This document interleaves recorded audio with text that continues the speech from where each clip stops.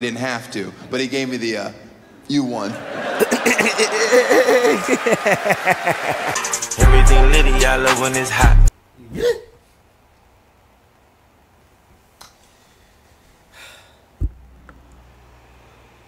Got my little microphone. I've been having fun with this thing, so I figured I want to bring it to the reaction channel.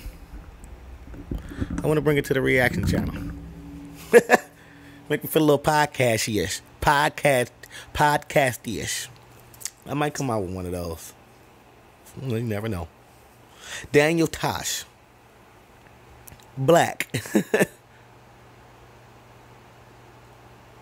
I know about being black, Daniel Tosh. What you know about black?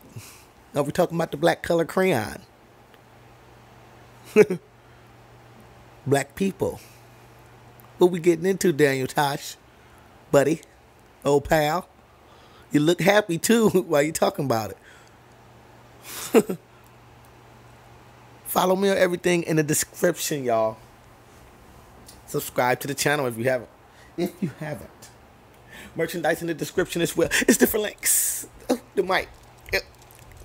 Different link over the mic. You made it this far. Smash that like button. We about to get into it. Daniel Tosh.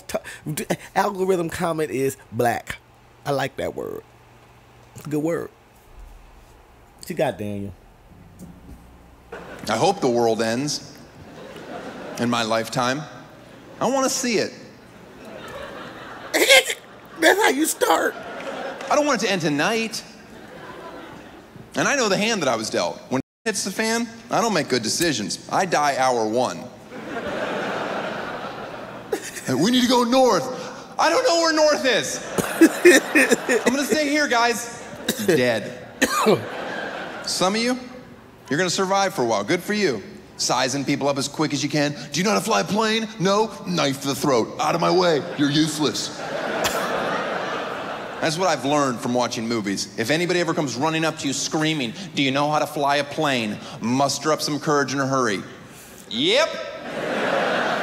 Nobody screaming, do you know how to fly a plane, doesn't have horrible things happening right behind them. Just jump in that cockpit, just start flipping switches. Calm down, my plane's a little different. Have you out of here in no time. Does this have a mirror? No? Okay, that was a joke, haha. Calm down, my plane a little different. That's how you survive a little bit longer. Hey, I was just watching Independence Day yesterday. Actually, I did it.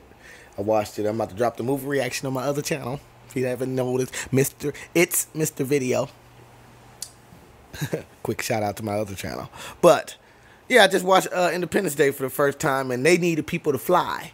We need people that know how to fly. And he talking about the same thing. If you can't fly, get out of here. I know how to fly, y'all. I can figure it out. I can get in there. You feel me? Kick it, click it, and go. I think. I watch any TV show with Alaska in the title just so I can see what a real man is supposed to look like. Or Bear Grylls, I love him. A British Green Beret giving us survival tactics while we sit on the couch and snack. Come on, who's that show for? I can rule out half the planet. I don't know a woman that can do one pull-up, let alone climb a vine up a waterfall to eat a bat. Yeah, heads up, ladies, you're gonna die at the bottom. I'm going up there to eat bat. Ladies, don't listen to him. You know how to eat a bat? I saw this episode. I'll tell you, it's not as hard as you think. First thing you have to do, catch a f***ing bat. How do you do that? Right. Catch a bat? I'm gone. I can't kill a fly in under 3 hours in my house with equipment. You want me to blindly walk into a scary cave and barehand a flying AIDS rat? That's literally all he does. He just walks in and just snatches it by the feet or hooves, whatever the bats have. Hey, Daniel, I'm with you on that one. PETA. Here comes the tough part. Then he just bashes it over a rock because he wants his snack tender. Meanwhile, his camera crew's just laughing, eating Luna bars. Like, what the f*** is wrong with him?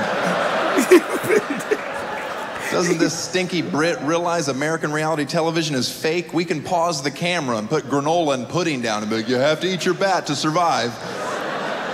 He's chewing on a real bat. He's like, uh-oh, this could be a poisonous bat. Yeah. What did you just say? It's 11:30 at night. I'm trying to go to bed. Now I have to get up and Google what bats are edible. Oh, If hell there's no. a faint yellow diamond under the left eye, be wary. Hey. No. I don't mess with bats or birds, snakes.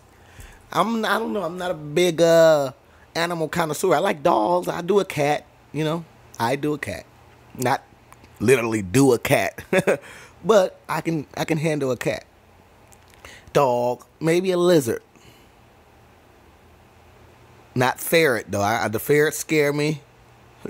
Fish, I can do fish too. Simple guy. I'm looking at women that aren't laughing. My guess is you're hung up on the part where I said you can't do a pull-up and you checked out. A lot of women can't. I can do a pull-up. Yeah, and there's a reason you're here alone. Your shoulders are gross and nobody likes you. You should knock it off with a CrossFit. Nobody needs to flip a tire in 2015. We all have AAA. You haven't had your period in 4 years for a reason. You're growing a Now lighten up. May I open the door for you? Nope, I've got it. Woman. You're the superior sex. I don't care. Hey, Daniel, chill out. He You ever get road rage? That's embarrassing. I've had road rage before and won, and I've had road rage and lost. I'm gonna tell you two different stories. You can determine which is which. And the first one I want to point out, I was pretty young at the time. And the only reason I want you to know that is because I don't approve of what I said. But I had just moved out here to Los Angeles. I was in traffic in my Acura with the sunroof open. Yeah, I was doing pretty well from day one. I see. Shit. Started from the upper middle-ish, now I'm here. Help me out. I was yelling through out. my sunroof at a guy in a delivery truck, and I don't remember what we were fighting over. But at one point, I may have yelled, "That's why you have to work on Saturday, you piece of shit." And then he spit a mouthful of Doritos onto me. You better have kicked his ass. So I lost. Right? If a man spits a mouthful of Doritos on your face, you have two options. You can, one, get a machete and murder everyone in his family. Yeah. Or two, you can close your sunroof because that psycho is not bluffing. I had chewed up Dorito on my lip. I can still feel it right now. I didn't have any napkins in my glove compartment. That was over 15 years ago. You think there's napkins in my glove compartment today? You're goddamn right there is. Every time I go to a restaurant, I take a big fuck you to the environment stack. And they're like, hey, don't take so many napkins. I'm like, I had chewed up Dorito from another man on my face. Feel my sympathy. Feel my sympathy. You could have kicked... Hey, Daniel. You could have kicked his ass, man. You could have jumped out and said, what are you trying to do, chump? Now, if he got out the car and started screaming, I'm here! Then get back in the car and get out of there because he's crazy. If he jumps out the car and he's ready to just throw down, run. That's just an intimidator move. It's supposed to make him drive off and say, you're crazy. But if he hops his ass out after you jump out and say, what's up, chump? What are you trying to do? Get out of there, Daniel. Hop in the car and go. The intimidation tactic didn't work. Mission failed. Run. This guy's a nutcase. And hope he don't follow you in the damn car because now you pissed him off.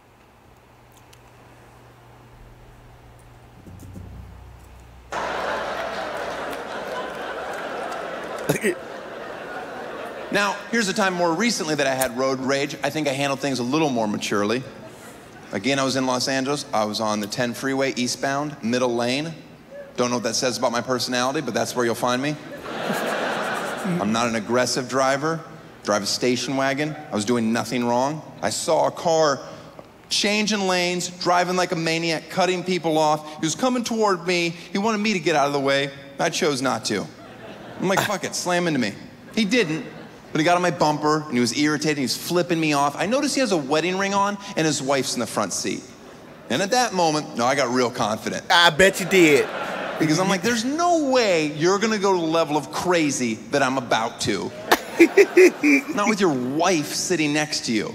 Like at some point, she's gonna have to be the voice of reason, like, stop it, Philip, just drive, I'm scared. So I got real brave, right? I'm flipping them off. I'm brake checking. I'm holding the windshield wiper fluid on.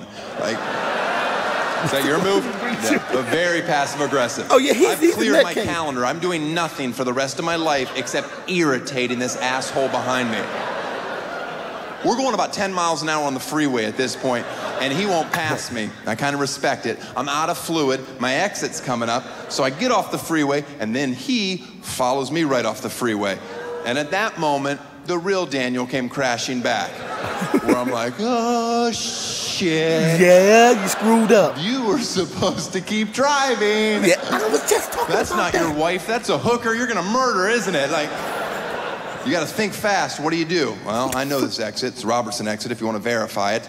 There's a very large black homeless guy at the bottom with a sign that just said food.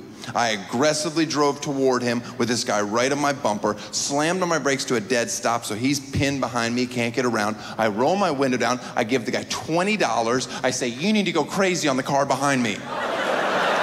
I swear, he doesn't even hesitate. Both hands on the hood, cocks his head. He paid somebody else to take his fall. I'm like, oh shit, he's gonna murder him too. Now I got blood on my hands, but I don't really care because it's a homeless guy. I'm like, it's probably not even the worst decision he's made today. So I take off, and the driver shoots me one last look, and I appreciate it because he certainly didn't have to. But he gave me the, you won. And I've never felt better about anything I've ever done in my entire life. You know, for the rest of his life, every time he gets in the car with his wife, she's gonna be like, you remember the one time with the homeless guy, man? Hey, smooth moved. Oh, it's almost over. Daniel, to pay somebody to take your fall. He also a dangerous man. That I ain't ever thought of that. Man, hold on. Finish it, y'all. Maybe I should drive. That's all I'm saying, hothead. So remember that next time you lose your cool behind the wheel. Calm down. Find a homeless person. Pay them to do it for you. Way safer, and you feel good about yourself. And the only part of that story I embellished even the slightest bit was the amount of money that I gave him. Because if you think I'm giving out 20s, you're crazier than he was. Thank you very much. What'd you give him? Then what you give him, Daniel? You can't be out here lowballing a guy to get his ass kicked for you. He a cold-blooded dude. I ain't hear nothing about black people. Why do they call this black then, Daniel? I was thinking something else getting into this. I'm not gonna lie. You slid through that perfectly, Dan. Daniel Tosh. I'm gonna have to get into more Daniel Tosh, y'all. He seemed like a pretty confident guy. Like, you know, he's himself. And that's who you get. He's not gonna try to act like anybody else. Like, say he's in a different crowd and he might, I don't know, I can't explain it. You just get Daniel Tosh. When you run into Daniel, you get him. That's what you get. You can care less. What's the next Daniel Tosh I should do? If I should do any more, guys, put it in the comments. Until next time.